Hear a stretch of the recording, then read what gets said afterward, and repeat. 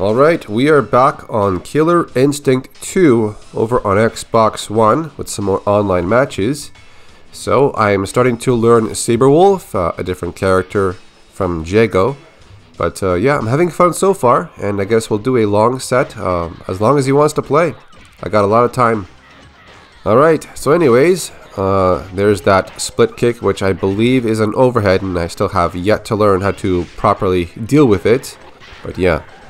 Alright, let's go, let's go. Alright. I like how he has a backdash, pushing back and a forward hop with a forward. Also, you can get extra hits with his opener special moves by doing forward, then doing back and medium punch or back and medium kick. Alright, good stuff. Oh, right through the fireball, there we go. But I still gotta figure out how to start a combo with that lunging attack. Yeah, I'll figure it out eventually, over trial and error. Because I only went into training mode for, I think, a day or so. Actually, not even a day, because when you say a day, that's like, what, 24 hours? No, more like for, what, 20 minutes? 15 minutes? Just kind of learning his special moves and learning the timing of his autos and manuals and linkers and stuff like that. So, yeah, just the basic stuff. Just enough to get me by for a couple of rounds. Alright, good match. Let's go again. So I am thinking of trying Tusk. Yeah, I did mention Tusk and Fulgore last time, but I'm kind of lingering towards Tusk because I kind of want someone a bit more different than Fulgore.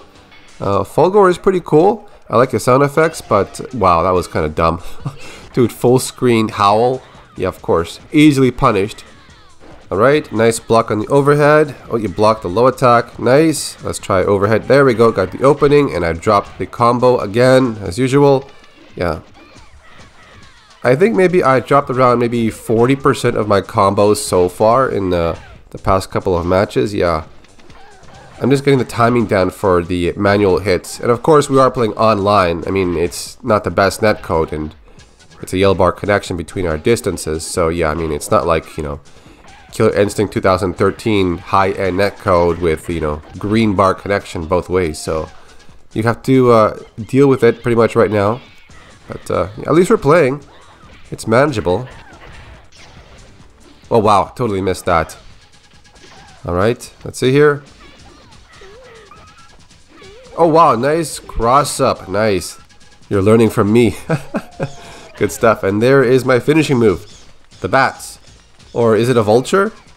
The big one looks like a bit different than the other bats. It kind of looked like a red beaked kind of bird or something.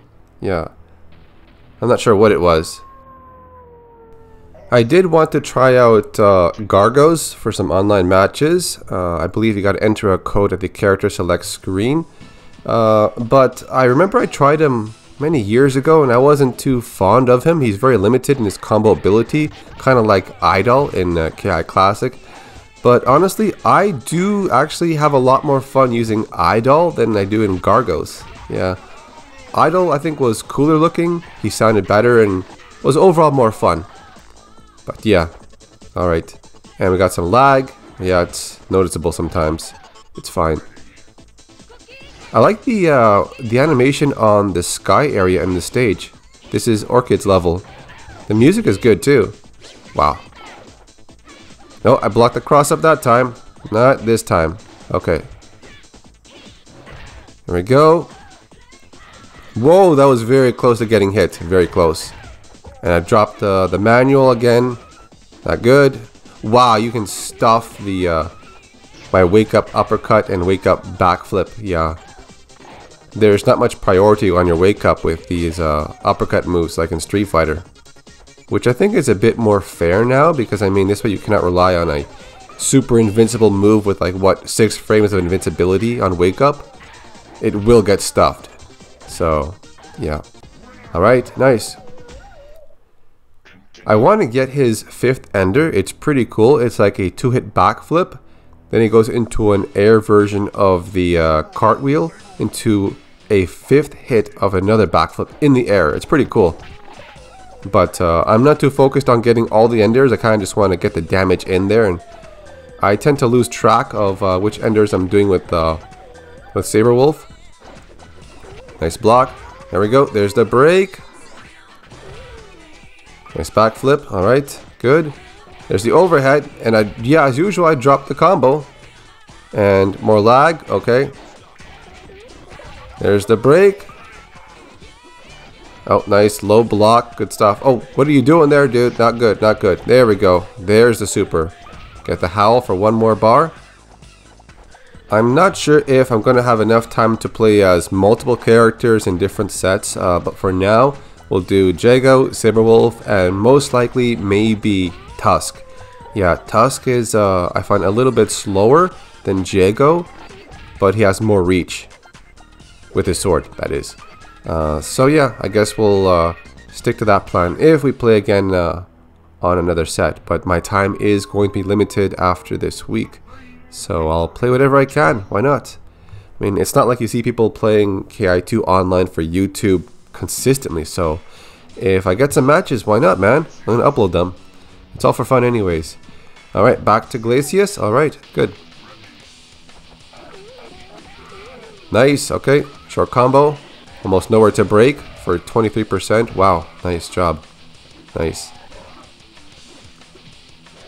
Oh, you grabbed me. Nice. Oh, you dropped your combo. You're learning from me, dropping combos too. That's not something you want to learn though. You don't want to learn how to drop combos like me. You're going to lose a lot of damage. There we go. Get the howl. You're not really doing the teleport puddle punch, I noticed. Yeah, not that much. Oh, that was a waste of 4 bars. Yeah, I believe TJ Combo has one similar to that, but it's unblockable and it causes a dizzy. Like, wow.